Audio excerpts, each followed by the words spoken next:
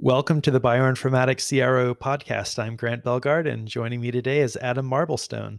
Adam, can you introduce yourself, please? Sure. Hi, Grant.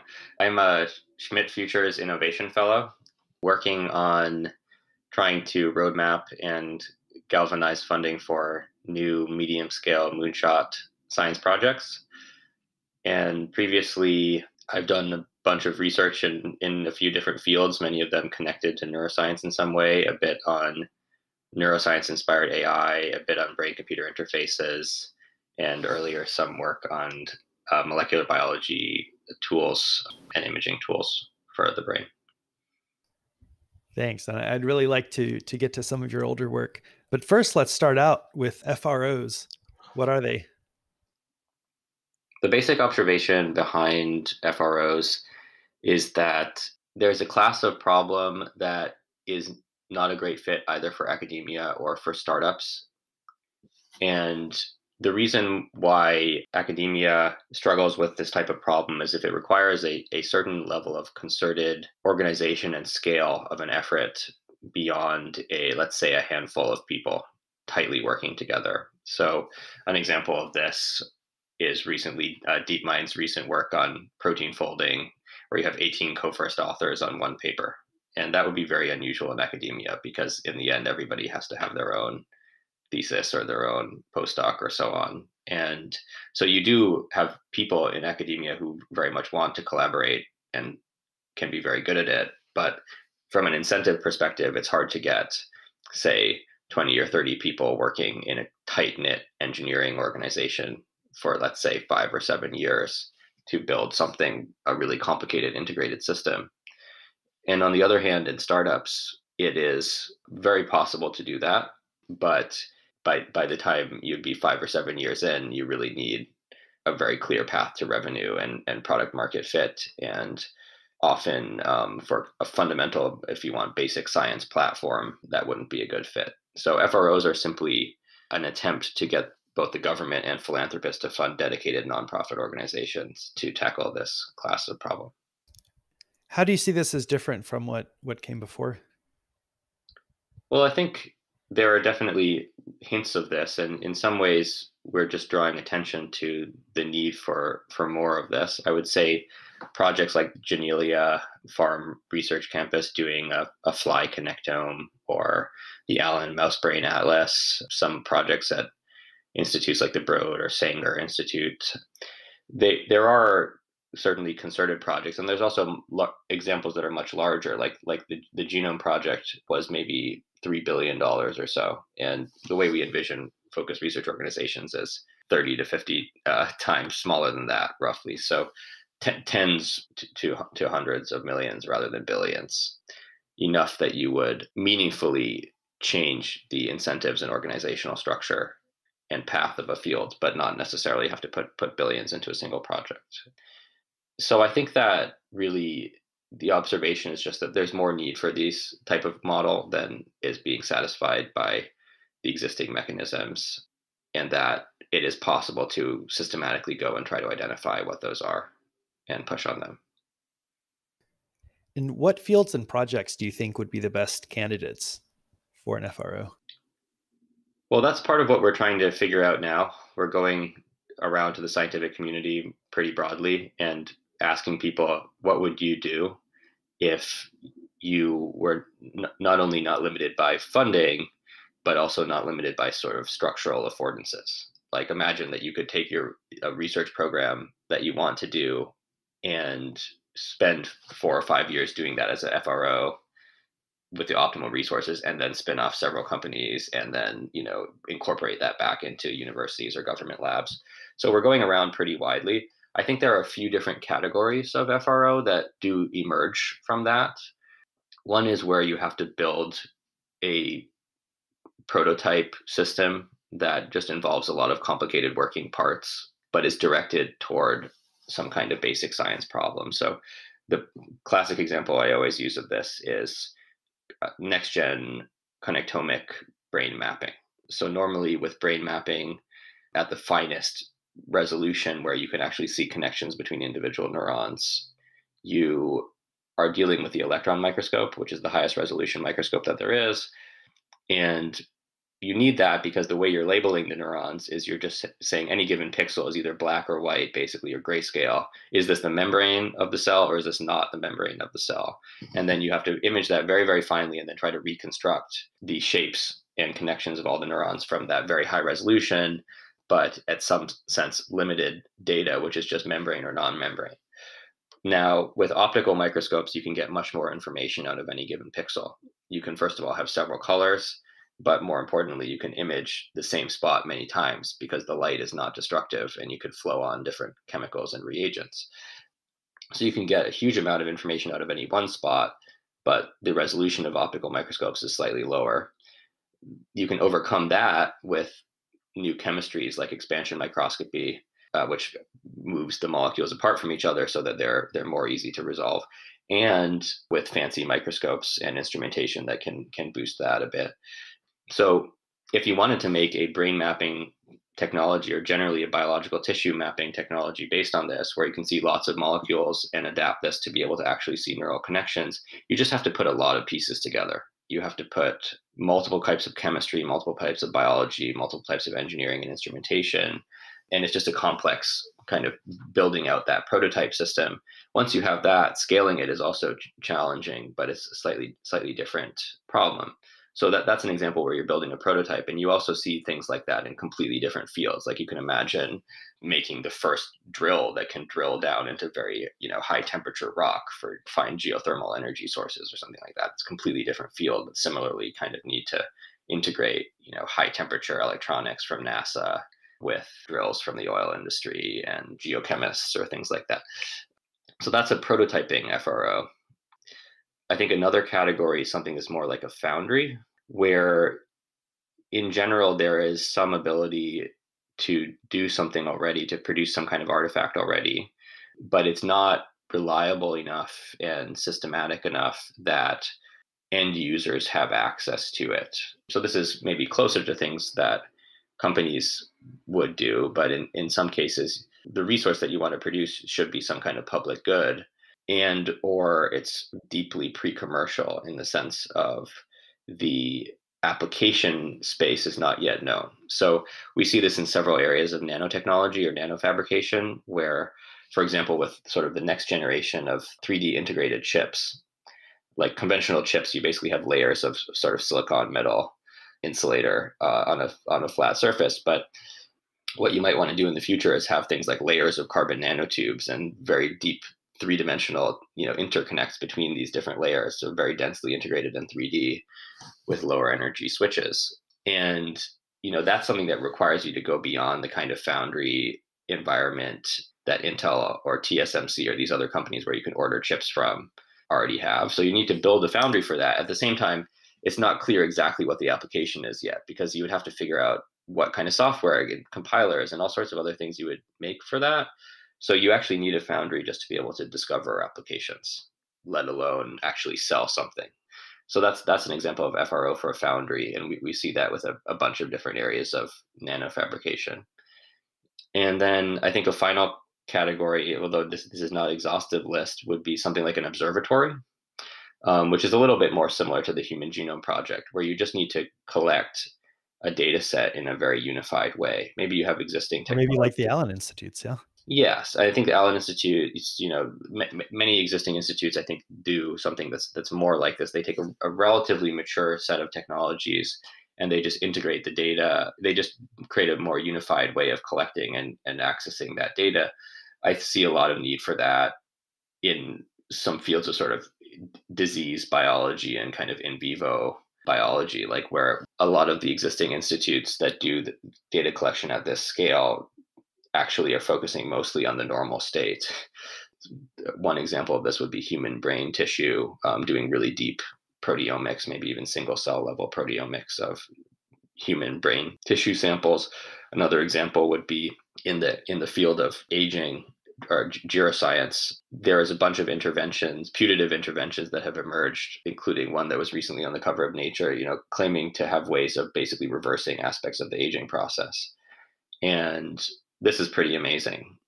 But often different papers and labs in this field measure completely different things when they apply those interventions. So one lab will have a relatively small number of mice, and they'll measure a few properties, but maybe not the lifespan, or maybe not methylation clocks in the blood that are supposed to be predictive of the rate of aging. Another lab will measure the methylation clock, but not measure cardiac function or something like that. And so how do you have a really unified basis on which to compare and combine these anti-aging type interventions? That would be an example of the kind of observatory I think you could build, where you would really systematically look at the phenotypic effects of aging and interventions against aging. Yeah. Very cool. So if you could direct $100 million to a specific FRO today on this podcast, you had to choose in the next minute, what would the topic be? Yeah, it's hard to choose one. That's part of why, I think we want to create a So it'd be like, which of your children do you love the most? yeah, you can't answer it. I mean, I think that there are different ones that are appealing for different reasons. I think some are appealing because they so clearly fit the FRO category, like they're so clearly not doable in some other way. Others are perhaps more appealing because of the kind of near-term impact that they would have, or the kind of clarity of the path to impact. I think, yeah, we want to really add to the vocabulary of government and philanthropy this as a more repeatable model to be used, and complementary to lots of other ones, including sort of the ARPA or DARPA model, which is a bit more discovery oriented, and yet also aims for a certain degree of scale or concertedness of efforts. Yeah, I mean, personally, I have some long-term interest in the brain mapping one I mentioned, but that's, I think, just one example. Yeah. So what would be the ideal outcome of your current position? What would constitute success? Well, I think if we could get philanthropists excited about essentially wanting to kind of own topics this way. So if you have someone who's really interested in antibiotics, then perhaps in addition to supporting a diverse set of research about antibiotics, or investing in companies that have antibiotics near to the markets, they would say, the go-to thing would be to say, well, let's figure out what the FRO would be for accelerating the field of antibiotics discovery. And then it's a big ticket item compared to many things. But for some of the larger scale philanthropists out there, tens of millions of dollars is not a completely unreasonable amount to spend. You might spend that much on having a building or something. And how about instead just nail antibiotics discovery platforms or something like that? That would be on the philanthropic side. On the government side, well, there are multiple potential governments, but on the U.S. government side, what we wrote in this white paper that we're sort of circulating in the policy community through this entity called the Day One Project. Day one referring to the first day of a new presidential administration. The idea there is there's an entity called the Office of Science and Technology Policy, which is part of the White House, and it helps to kind of coordinate the priorities that the president and the White House have with what the individual agencies like the National Institutes of Health or the Department of Energy are doing. And so I think perhaps an ideal outcome on the government side would be an OSTP coordinated initiative, where the multiple different agencies each have their own, if you want, interpretation of how to push more research into these kinds of concerted moonshot projects. You could therefore have FROs in multiple domains that way. So going way back, I mean, I kind of want to go to your PhD, but I'm just curious to go back even further. Tell us about your childhood. Where did you grow up? Were you already interested in science, or did that come later? Yeah, so I grew up in Western Massachusetts. And as a young kid, I wasn't necessarily the most scientific. I had some of my elementary school colleagues were much more scientific or advanced than I was. I was doing a bunch of sports, karate and gymnastics and horse riding, and eventually got really into gymnastics for a while. But my dad had a telescope. He was an amateur. He was an economist, but an amateur astronomer. So I got exposed to astronomy that way. So I knew that was cool. And I had supportive parents that would buy books and stuff for me. So I'd sometimes end up in the Barnes and Noble. I don't know what you have local to you, but when I was a kid, the Barnes and Noble bookstore was where where you go, and I sort of used it as a library because you could basically read stuff that was on the shelves. So I would go to the science section of Barnes and Noble, which presumably was a consequence of my dad helping me get excited about both stars, galaxies, and robots, or so on. So that seemed like the natural place to go. And eventually, in doing that, I stumbled across books that got me interested enough. One was about nanotechnology and sort of introduced me to the idea that you could have general purpose technologies that would very broadly impact, multiple key areas of human life. Do you remember the title of the book? Oh, that was Drexler's book on engines of creation. That was one of my formative books too, actually. That's awesome. Wow. Yeah. Yeah. It's funny. Yeah. How it doesn't necessarily have to be a successful academic field, for something to be absolutely transformational for generations of people. So that was one. There was another popular science book at the time that I was a kid called The Elegant Universe by Brian Greene, which was about string theory and cosmology. So between those two, I knew that both that there was a lot of cool things you could do with biotech and a component to getting at that through physics. And so that sort of set my path. So eventually the gymnastics was taking too much time away from my reading physics books. I eventually got to the Feynman books and stuff. And so once gymnastics was in the way of the physics books, then it was clear what the choice was. Yeah. Great.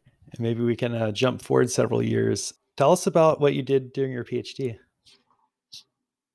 Well, PhD was a pretty crazy ride because I had a high freedom graduate program called the biophysics program at Harvard, which was really a kind of wild card where you could basically work in any department or lab in the kind of broader biomedical sphere at both Harvard and MIT. It's kind of a maybe underappreciated program and how much freedom it gives you.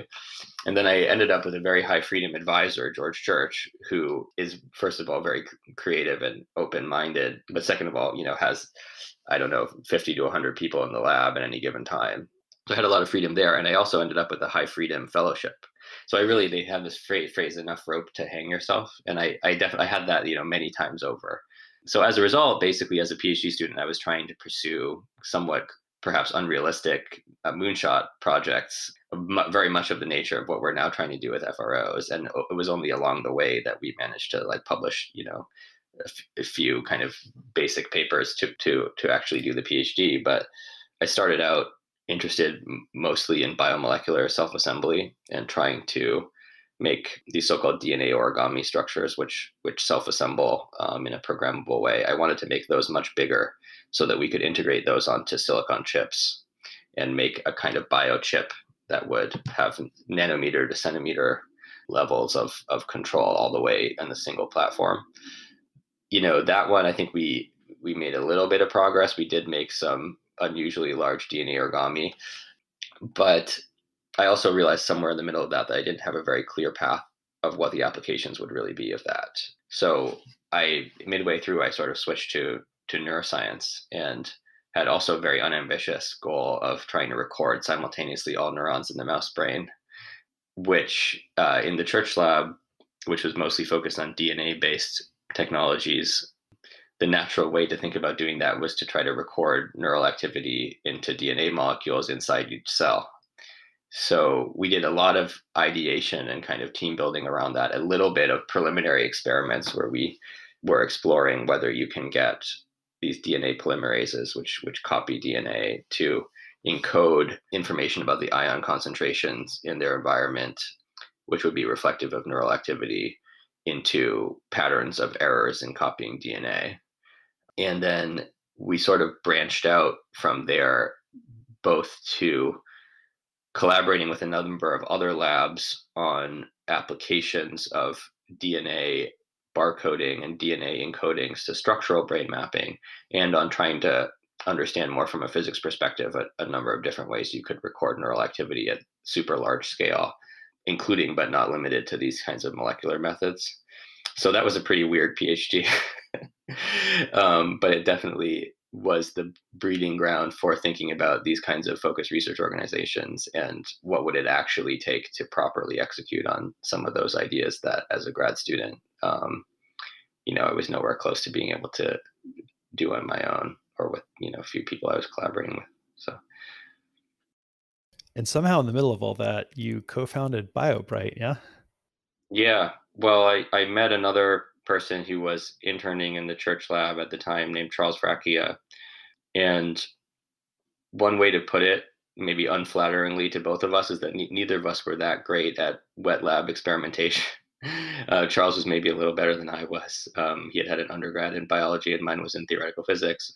But we were interested in whether there was a way to make it easier to keep track of what was going on in your wet lab experiments. And there was a popular and exciting notion just kind of emerging around that same time of cloud labs. What if you were to basically have a web interface to a external lab that would do the experiments for you, with companies like Emerald and Transcriptic popping up.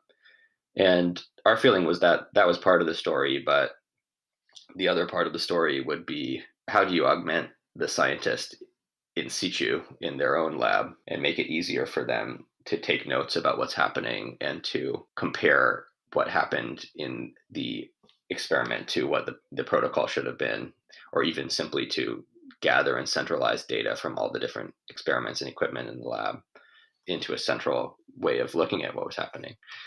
So eventually, Charles did some more work on this in the MIT Media Lab as a master's student, and then went off and became CEO of this company.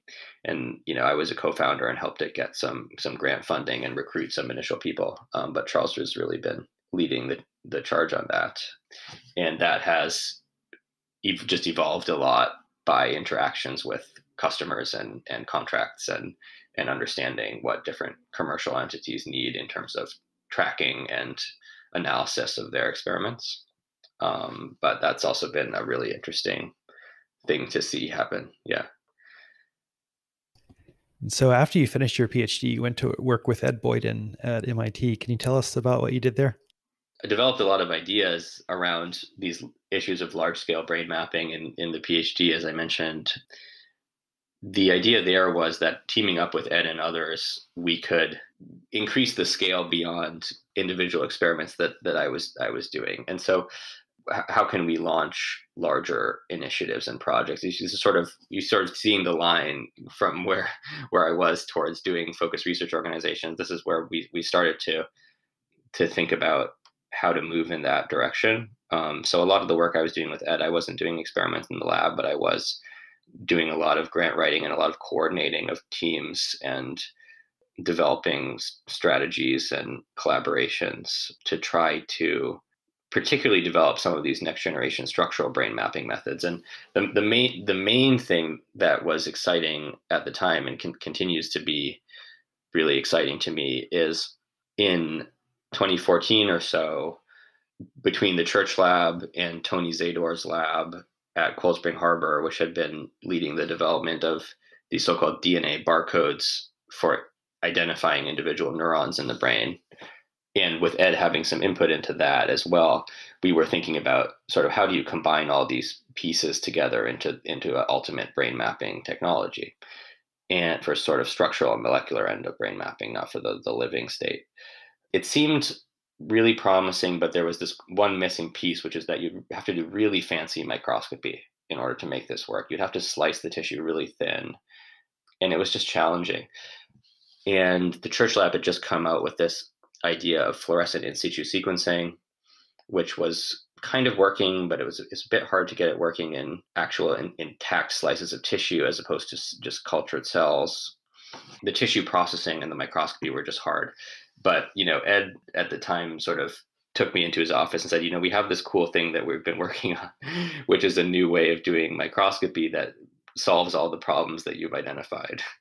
And I was like, wow, that's pretty crazy. And this was this expansion microscopy thing where you physically swell the brain tissue with the hydrogel to move the molecules apart from each other. in an isotropic uniform fashion. I feel like everyone in the neuroscience world did a journal club on that. Yeah. And so, what we were trying to launch, maybe we were a little ahead of ourselves. We were trying to launch big initiatives to move this into really developing a strategy and workflow for doing a very integrated form of brain mapping. In practice, it took several years just to be able to get any kind of grants at all about this, for example, because it just seems so crazy to people, even though they had done a really great job in validating this. So it took some time just to gain kind of basic acceptance by the community, and what we ended up, I think, accomplishing, and Ed's lab and collaborators with me kind of helping coordinate a bit of it, what they ended up accomplishing is really demonstrating a bunch of different ways in which this can be used, including so-called double expansion or iterative expansion, where you can expand twice and get 20-fold expansion instead of 4-fold expansion.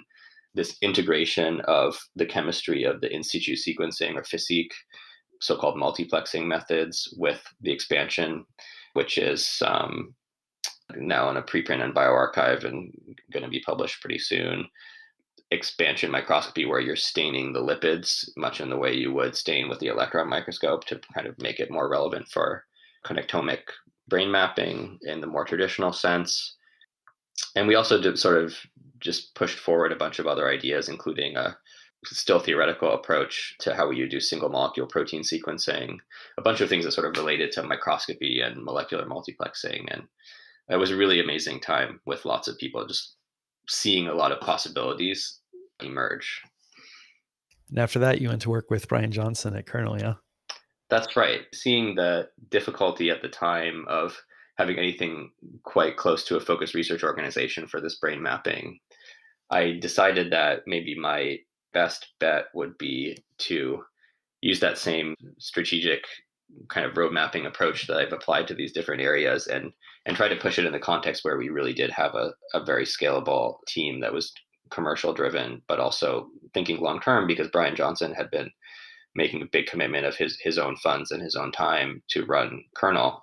And at the same time, Elon Musk was starting Neuralink. I had some discussions with those people as well, and there was kind of this burgeoning brain interface kind of mini industrial boom around late 2016. All of a sudden, people were like, we should start gigantic brain computer interface companies, whereas they hadn't been saying that before, weirdly. So Kernel was a great experience, and we basically went through and tried to figure out all the possible things that Kernel could do, ranging from deeply invasive medical devices to super next gen physics of how you would do non invasive things, and then sort of met in the middle with what they're doing now, which is a set of relatively practical but still quite new approaches to non invasive brain activity mapping headsets, basically. And they've recently released a headset that does what's called functional near infrared spectroscopy, FNIRS, which is an optical way of measuring brain activity. They've basically released a much faster, cheaper, better, more portable FNIRS headset, and are starting to give that to a bunch of collaborators to discover what can you actually do with that. Can you decode speech? Can you decode mental imagery? Can you use it to help train AI? Can you use it to detect if a patient with a coma is conscious? A bunch of different things. If you have more accessible imaging technology that you could potentially do, and yeah, it's super exciting to see that progress. And then you went to DeepMind. I don't know how much you can tell us about that. Yeah, DeepMind was cool. I was on the neuroscience team. That was a really great experience. Basically, at the point where Kernel identified its product direction, my crazy scientific road mapping, I think, was a little bit less relevant, and so I chose to let them push on the commercial execution of that and the engineering of that, which is not really my strength, but is definitely the strength of some other people they have there, and scratch my AI itch, because in all of this time thinking about how we could map brain circuits or brain activity, I had of course been reading a huge amount about the neuroscience literature and what do people think these things actually do. What's the actual functional interpretation of brain circuits? So that's what I tried to learn about in the time that I spent at DeepMind, which was amazing. I was on the neuroscience team there, and we explored a bunch of ideas, a lot of them having to do with how memory works. And there on the AI side, it's not directly possible to connect it to circuits yet. So there's nothing we can say, well, hey, we mapped this thing over here with in situ sequencing or electron microscopy, and then here's the AI algorithm. Although I spent a lot of time learning about exactly how close we are or are not to that in different systems. And there are some systems where it's much closer, like the way that the songbird does reinforcement learning for learning how to sing its song. That is something where we have both a kind of algorithmic understanding and a circuit understanding. Some of the higher level questions about how to get memory to work kind of have a flexible way of accessing working memory and short-term memory in much the way we think about thinking is sort of, I remembered this and I combined this idea with that idea in some compositional way. It seems to rely on having memory buffers basically. And we were thinking a lot about how that works in a way that's inspired by what we know about neuroscience, but it's still a little bit loose. But it was really cool. I got to learn about how AI researchers think and write a bunch of AI code to try to test out these types of models of how memory might work. It's a completely different perspective than conventional kind of circuit neuroscience. But I think that I remain super optimistic actually that these things are going to converge. But of course, it might take some time. Yeah. In what areas of science and technology are you most excited about? Do you expect might have the highest likelihood of affecting a major transformation to people's lives and society? Lots of them. Lots of them. Yeah. I'm excited about a number. I would say that with my initial push on nanotechnology as a teenager, right? As I was mentioning, like I still want to see a path to make that work. I see that still as having sort of fallen behind biotech. Lots of things we want to do with the material world, we can do either with chemistry or with biology right now. And so, sort of general purpose, atomically precise fabrication, I think, is one of these things that is really great, but it has a limited foothold in what the research community is doing right now to actually bootstrap to that. So in terms of things that seem like on the cusp of really exciting developments and that I'm like particularly interested in looking at with focused research organizations, I mean, I would point to a few. One is aging and age-related diseases, and I think the aging field is really starting to take off. You can always debate this. Have we actually understood anything fundamental about how aging happens? And until you see results in humans, extending a mouse lifespan could mean something completely different. Mice die of very different reasons than humans do. Mice apparently mostly die from getting cancer. There's not as much, let's say, heart disease or various other things, or Alzheimer's or things like that. But I'm really interested in the idea that we can, including with animal models, identify common root fundamental drivers of age-related diseases. I'm really interested also in neuropsychiatric diseases, where many pharma companies have basically killed their neuro R&D divisions. But I'm optimistic that some of the brain mapping and proteomics and related types of technologies we've been thinking about now for years can circle back and tell you more mechanistic insights with what's going on with brain diseases. I'm weirdly really interested in geothermal energy these days as a possibly underappreciated source of clean energy that requires its own moonshot to figure out how to drill deep in the earth. I'm interested a bit in applications of AI to things, sort of social technologies and discourse. Can you make recommender systems that would be more genuinely helpful to people rather than just recommending what you will be most likely to click on? Can you recommend what will be most helpful to you as judged, a month later or a year later? Or can you use that to sort of do fact checking or improve people's reasoning ability with all these new AI based kind of natural language and prediction technologies? So I mean, I'm just excited about so many things, and that's why I'm trying to focus on organizational enablement right now. It's partly means I don't have to choose one. So since you've been investigating these areas, can you maybe give kind of the take home points of your understanding of where the aging field is today, what we know, what we don't know, what maybe we think we know that we may not actually know? Hmm, I can try, but that's a hard one. But I can try. I mean, I think there was maybe a basis many decades ago for things to be kind of exciting, just in the realization that different species age at very different rates. You have things like naked mole rats, that are seeming somewhat similar to other rodents, and yet live much longer.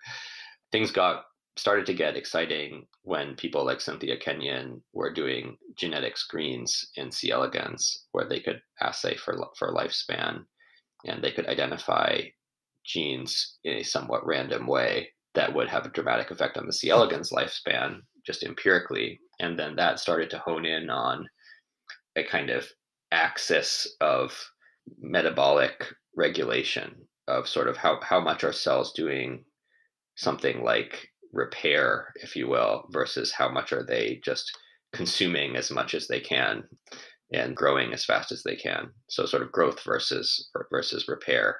And that axis, and things like rapamycin and metformin and stuff sort of emerged on that axis. That was one stage.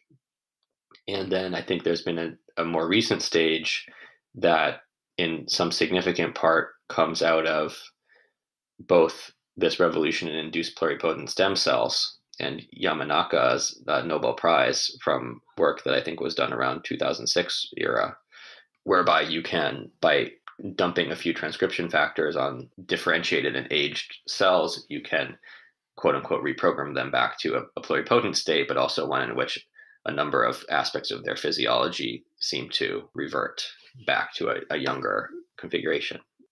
For cells in a dish, this was already exciting. One of the things that they measured in that Yamanaka paper was DNA methylation. And they said, look, we know that as cells differentiate, their methylation patterns change. And look, this procedure has actually reversed that methylation change.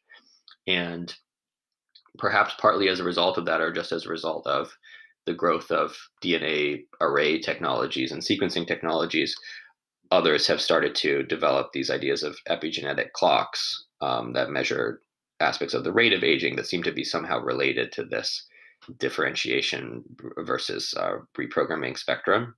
In that same era, there was also the discovery of, if you want, non-cell autonomous or sort of circulating factors that operate in the blood that seem to, in a way that it's not clear how exactly it relates to this metabolic axis of the first Kenyan kind of discoveries, but in some as yet not very well understood way, seems to restore the kind of regenerative proliferative capacity of cells through circulating factors, for example, famously if you take the blood from young mice and put them into old mice. But what is really going on there?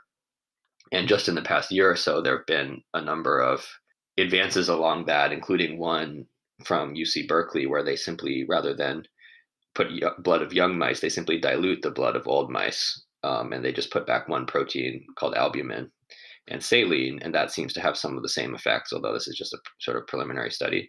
And another paper where they have a as yet undisclosed fraction of young blood proteome. They put that into old rats and they measure a bunch, in this case, a bunch of physiology. They measure methylation clocks and things like that. And they see a bunch of seemingly kind of coordinated effects from these circulating factors. So, and meanwhile, all of these lines have proliferated and developed, and there have been a number of different compounds discovered that have some kind of effect in enhancing regeneration or blocking cellular, killing senescent cells, understanding the interactions between how things like senescent cells drive systemic inflammation and how inflammation can in turn cause a bunch of other aspects of aging related problems like atherosclerotic heart disease and things like that. So I think there's a lot of progress in understanding the physiology of different levers. It's still not a unified picture where you can completely say, these are the core drivers versus these are the effects. And there's a so-called set of hallmarks of aging, and at the same time there was another paper about the pillars of aging, each of which I think identified 8 or 9 different underlying features, but none of those are completely understood. What is that really the right list of 7? Could you instead parcelate that in a different way that would reflect cause and effect more closely? That's still not really known, but I think it's a great time to push towards these concerted FRO style moonshots to really measure everything about what's happening in those processes. You can never really measure everything, but to have a really systematic kind of genome project style attack on understanding how each one of these levers affects all of the others for more like data driven hallmarks of aging. It's really exciting. So I love the optimism here. I'm a big fan of that. I'm wondering if, before we wrap up, if we could change tack a bit. And, as you think about these various scientific and technological moonshots, what do you think is the greatest realistic dystopian threat that could come out of this, and what can we do to mitigate it? Yeah.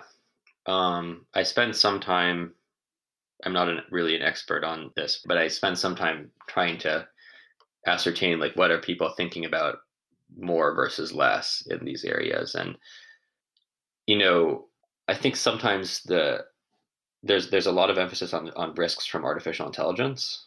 And in particular, sometimes people say that if you do neuro-inspired AI, that would actually be even more risky because if you sort of try to copy the brain for AI, it will be harder to prove theorems about that and basically prove bounds of sort of controllability or correctness because you never derived it from math in the first place. You're just taking kind of heuristic hints and then seeing what happens. I'm not sure I agree with that. I think that potentially if the brain may have some understandable, relatively unified set of learning principles that it uses, and that if we actually understand that better, we may be able to design AI safety, so-called AI alignment kind of mechanisms that are actually just more reflective of how the algorithm actually works. It doesn't have to be totally inscrutable. I also think that there's potentially some software engineering ways that you can make really capable AI systems that are not agents in the sense of optimizing some single objective function that you're worried about getting out of control, but rather just a very tightly sort of supervised sets of processes that are more like Microsoft Word than they are a person. I think there's a lot to be understood there, broadening out the research in AI safety. I generally feel that, yeah, the obvious one is pandemics, and both natural and engineered. And I think we need to have a kind of ubiquitous DNA sequencing everywhere. And apparently, it's actually possible to see so-called viral chatter. So if a virus is starting to make its way to the point where it could start spreading in the human population, before that happens, you would start to see in patient samples just a little bit of an uptake of this virus. So even if you aren't going and sequencing the rivers, or something like that, if you're just sequencing people that come in for primary care, physical or whatever, if you're just sequencing the population, you should be possible to track the emergence of viral pathogens. But I don't think we have anything like that in place, let alone globally, to be able to anticipate. We should also have something like ready-made vaccine candidates for each of the 20 or so major categories of viruses so that you really know whether an mRNA or a peptide or what is going to work. And maybe you have to customize it a little bit. So I think that we are still very underprepared for biological risks and hazards. And then I think we're very sociologically at risk of mass scale misunderstanding and vindictiveness as we see playing out on the internet. And I hope that particularly AI technologies can be used to actually sort of mitigate some of that rather than amplify it. But right now it might be on balance just by optimizing for sort of attention or engagement. It might be on balance actually increasing our infighting of humans that need to be focused on moving forward as a species. Yeah. Well, I think that's still overall a relatively optimistic answer to a dystopian question. So, unfortunately, we're out of time. I wish wish we had more, but yeah, thank you so much. Thanks a lot for this very wide ranging and thought provoking discussion, Grant. Yeah. Yeah, I really appreciate you coming on. Thanks, Adam.